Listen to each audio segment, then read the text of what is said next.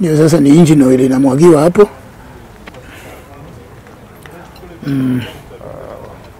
From the radiator. Radiator iko wapi? Hii. Radiator ni hii ya mbele. Radiator ni hiyo ya mbele. Hiyo hose kubwa ni bottom, tunaita radiator bottom hose. Ndio inaleta maji, water pump. Ndio inaleta? Ndio inaleta maji kwa engine. Hii ni pump. So unapomwaga maji ikijaa hapa, definitely it rise kwa hiyo hose, it will come to level ya water pump. So maji inapoingia kwa water pump inaingizwa kwa engine. So baada ya kufanya kazi kwa engine, hapa kuna kitu inaitwa thermostat, natakana iwe hapa. That is what regulates temperature ya engine. That maji kisha ingia ikifika hapa haipitangi tu.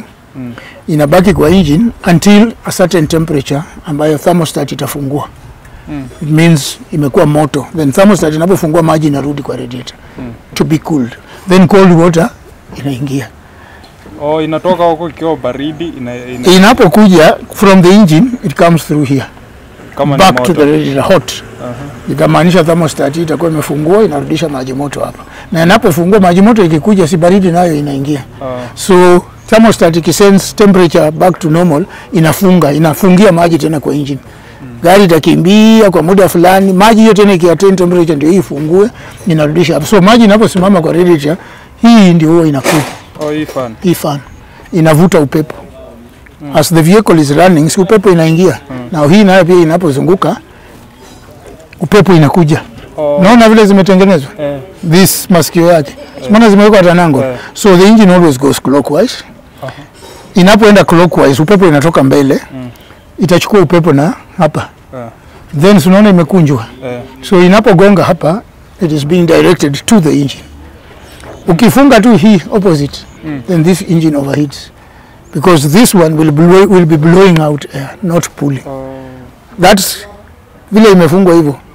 If you just change it upside down, inamaanisha you are blowing air away from the engine. This engine will overheat. So that is the cooling whatever. Ndio maji ikikuja hapa inakuwa cooled na hiyo fan. Napiga ikishafika temperature basi. Ndio hivyo. An alternator. Kazi yake ni maintain battery charging system. Battery itabaki na moto. Actually battery kwa gari ni starting, kupiga gari start. But kama gari ina nguruma, kitu yenye na maintain vitu vyenye vinatumia moto sasa, kwa vile hii pia inatoa moto. Wakati inakimbia huwa inatoa moto. So battery inabaki ni kama iko tu parking. Hii ndio sasa inafanya kazi. Hiyo ndio filter ya fuel.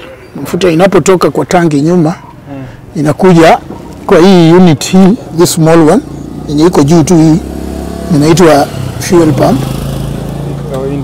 Hiyo ndio fuel pump. Ile dude ya juu ukifungua you can prime.